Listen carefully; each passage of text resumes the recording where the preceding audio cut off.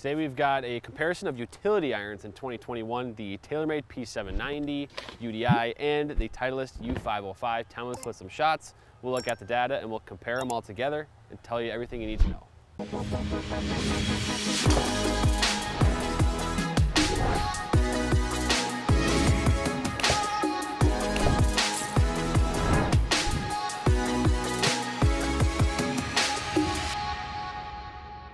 Hey golfers, I'm Drew Mahowald of Second Swing Golf. I'm joined by Thomas Campbell, Master Club Fitter at Second Swing. Today we are comparing utility irons, new in 2021. I've got the TaylorMade P790 UDI. We've got the Titleist U505. They're pretty different golf clubs, but it's interesting because they both fall in the utility iron category, Thomas. But by looking at them, they look very, very different. Yeah, you're holding the UDI. The UDI is definitely a little bit sleeker iron. Yes. And then I'm holding the U505, and this is a little bit larger iron. Now, these were both released later in 2021, so summer releases. Yes, there are other models that could possibly compare for each manufacturer. For example, TaylorMade P790 versus maybe the new T200 iron would be something, or maybe like the U500 would be another one you would kind of throw in the mix there as well. And then the same thing with the Sim DHY. Or UDI, and then you also have the U505. So they could maybe a little bit more comparable, but these are the newest clubs out for each manufacturer, and we're going to compare the differences between them and explain what the differences really will be. Yeah, I know. I mean, I'm just looking, so the P790 UDI has 17 degrees of loft, and I believe it's only available as a 2-iron. Now there are different lofts available with the U505, but we do have the 18-degree model today, which is a 2-iron. So they're both 2 irons, 18 degrees for the Titleist U505, 17 for the P790 UDI. So let's get into it looks like we have the same stock shaft here, Thomas. Yep, we have the Hazardous RDX Smoke 6.0 golf shaft in both of them here, both their standard length. The biggest difference I'm probably going to see maybe bowl flight. The U505, if you put it down, you can look and see the center of gravity is pushed back a little bit. While with the P790 UDI, there's really not that much pushback. It's just a nice looking blade iron. Yeah, I know. You've got speed foam air technology allowed P790s, the newest 2021 version, to be a little bit thinner than the previous ones. You can definitely see it here with the 2-iron. U505, of course, that thing's built to be as forgiving and high launching as a utility iron can really be. So we'll probably see some numbers that are different on Trackman, but I'm excited to watch you hit them, Thomas. Well, let's do it. Also, Thomas hitting off the tee here with U505. Yeah, I don't really hit a 2-iron too often off the ground. With a club that's got a little bit more center of gravity, say the U505, you can probably get away with a little bit more off the ground. You definitely need some speed to get some spin on the ball to get the ball up in the air. But well, I know, that for you, I know, and I think most players too, that if you use a utility iron, most of the time you're going to use it off the tee, trying to hit that fairway finder, so to speak. That kind of keeps the ball low and controllable versus the other shot would be kind of trying to get a long green into, whether that's a long par 4 or par 5. But I think most instances where these clubs are used is probably off the tee. Right. Well, let's test them and see what happens.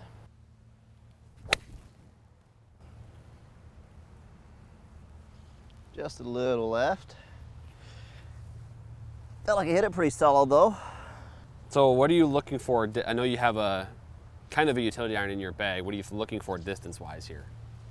It's usually around about a 250 shot for me when I'm hitting a driving iron. Now I have a 3 driving iron in my bag, so it goes just a little bit shorter. You should expect maybe a little bit more distance. A little less spin, a little bit more roll out with the 2.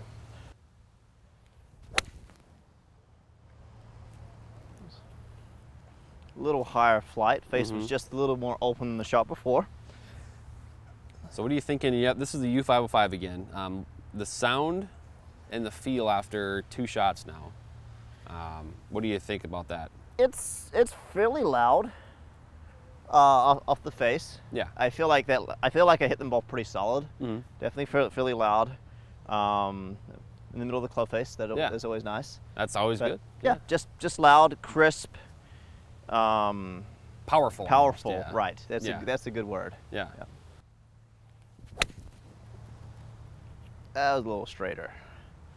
One left, one right, one a little straighter. What kind of numbers are we looking at so far? Well, through 3, let's see here. Your club speed's 99.3, spin on average about 3,000, carry 244, total 262. Pretty good. So I mean those are all pretty good numbers. That was hit pretty good too. That one is smoked, yeah. That almost flew into the net with a driving iron. I mean, yeah, the ball speed on that was 149.3. So that is pretty good smash factor. Yeah, yeah. And the club speed of 100.4. So I mean, your smash factor is 149 on that one. So getting some good explosiveness off that club face.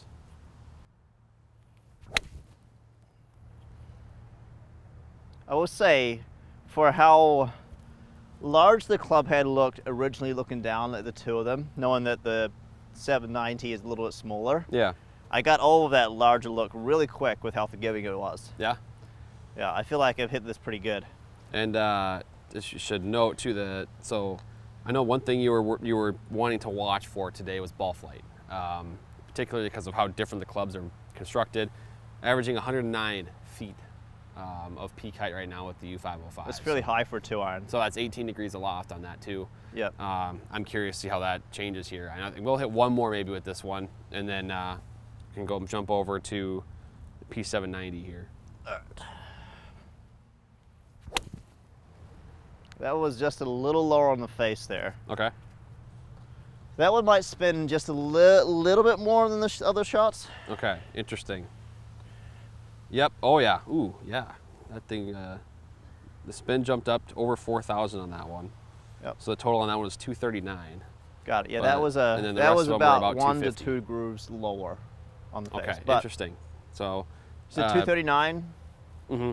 Was that carry or was that total? That was total. Okay, 239 total. Okay. So interesting that, I mean, that's showing the impact, and that you see that all the time with driver, right? You hit the ball low on the face. Those shots where you maybe hit the ball off the tee and the tee doesn't move, like it's almost the tee wasn't even interacted with the club. Yep. Usually low on the face, that ball is going to spin more and not going to go as far. So it's true with utility iron, it's true with driver. So that's just another indication for golfers that maybe don't know that. Right. I know I notice that all the time on the golf course now that I've seen it with the Trackman numbers. But yeah, for sure, I'd consider that last shot a miss hit, but it just showcases the difference. Probably about 1,000 RPMs more spin if you catch a little low on the face. Yep, absolutely. So U505 takeaways, we noticed the explosiveness off the club face. Your ball speed was tremendous. I mean, 147.6 miles per hour on average with a 2-iron. It's pretty hot. And then, loud, kind of not like abrasive sound, but explosive and powerful sound. Right. Yeah. Forgiving. Very, very forgiving. Even the one I didn't quite catch went nice and straight, which is important. Mm-hmm, for sure. Yep. Okay. P790.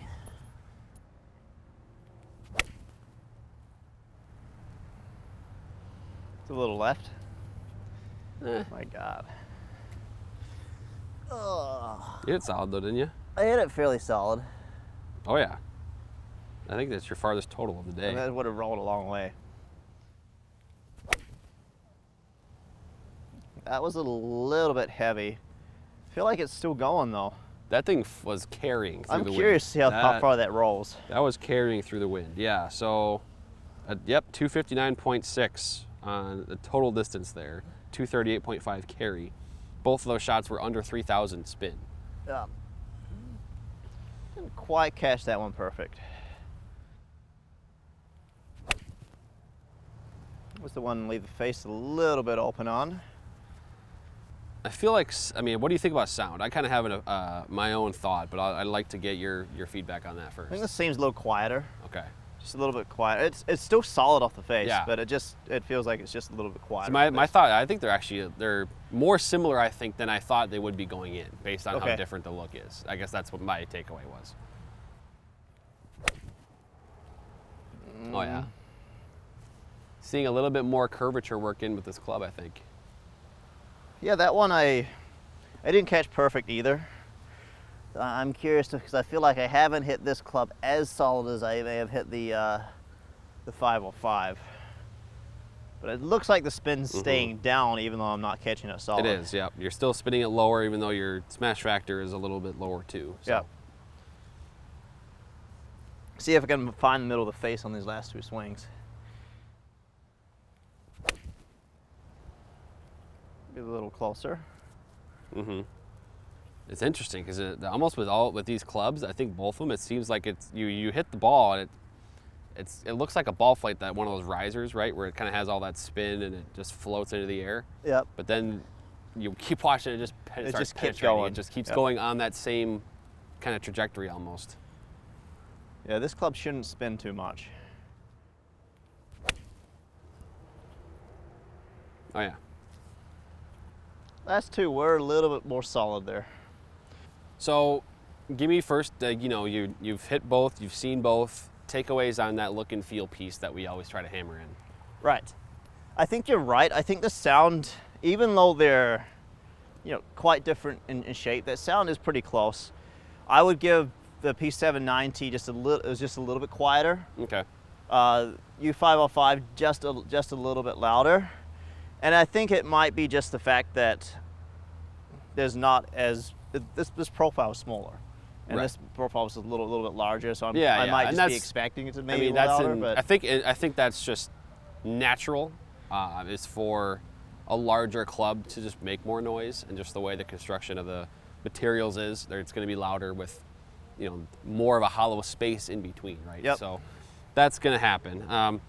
Looking at the numbers here now, on average, you spun the U505 300 RPM more, which I think we would expect based on loft, based on the construction. Carry distance was pretty similar though across the board. 242.9 with the U505, 241.3 with the P790. Okay. So, and then total distance was 259.6 to 261.3. So they're pretty comparable there in terms of the distance. The one thing I was definitely curious was definitely the height. Yeah. I mentioned that earlier.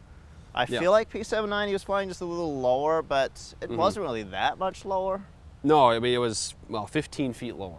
Okay, so it was. So it's notable for sure. It's noticeable, yeah. So 95 feet, the P790, and then 110 with the U505. So, okay, I mean, that's... And I know that's about the window you're looking for. Yeah. But the 95 gets starting to, you're kind of noticing, you know, if someone is hitting like, you know, a 4 utility iron, kind of dropping it below 100 feet, maybe down to 70, 60 feet, then that's kind of when you're thinking about maybe changing that to hybrid or high loft to fairway. Right. Yeah, we look at that landing angle. I don't know what the landing angle averages were there, but if it starts getting below, like, say, 40, especially in the long 39 clubs, for your P790. Yeah, it's going to play as more of a chaser. Well, if it starts, you know, if it's over 40 with your long clubs, it's going to come in a little higher, and it's going to just stop just a little quicker. Yeah, so it's 42.9 at the U505 and 39 flat with the P790. So there is a difference there, and you know, the U505, if you're going for a green, it would land a little softer and maintain itself on the green a little bit better than the P790 would. I feel like I'd have a better chance off the turf with the U505 as well. P790 just being a little smaller and just 17 degrees of loft. It's not much loft. Right. And then the other thing too I want to touch on was curvature. It seemed like your draw was working a little bit more noticeably with the P790. I think that's just because the club is a little bit thinner and also a little bit, you know, 1 degree lower in loft, kind of, you know, exaggerates that curve a little bit. You had 32 feet of curve on average to the left with the P790 and only 6 with the U505. So. Got it. So yeah, this flew pretty straight, while this had just a little bit more of a draw to it. Yeah, yeah. So I mean, a lot of these findings are kind of what we expected, really. I mean, it's a good test. Your club speed was different by just 0.4 miles per hour. So you're right around 100 miles per hour with both of them. Ball speed was 147 with both of them. So after that, it's just the way the club, you know, launched the ball into the air. It was a little bit different with both of them. Yeah, so I guess the key takeaway here is if you're looking at any of these newer driving irons that have come out by Titleist or TaylorMade, keep in mind there are other options too. So as I mentioned, Titleist, we do have, you could definitely try the T200. That they go down to a 2-iron now with that. And then also remember with TaylorMade, you do have like the Sim UDI or DHY as well as other options that may be a little larger profile than the P790 as well. Yeah, but we just wanted to take a look at the 2021 models here, and you know, I think there's a lot of explosiveness there, and then like you said, depends on what the golfer's looking for. If you want that lower flight, a little bit more workable, P790 is probably the play, where something a little bit more forgiving, a little bit more launch to it, U505 is going to be the winner there. So again, all depends on what you need, and that's why coming into a second swing for a fitting is the best way to get dialed in for your utility iron. Yep, that's exactly what I was thinking. A little higher with the U505, a little lower, a little chasing out, a little less spin with the P790. And that's what I was expecting to see with this test today, and I'm glad the data with Trackman can validate that. Absolutely. Trackman was here for us today. That was great to see all the numbers. Thomas, thanks for hitting all the shots today. Golfers, make sure you're subscribed to the channel, and then make sure you stop in to a Second Swing store or visit secondswing.com to get your either U505 or P790 utility iron. Thank you again for watching.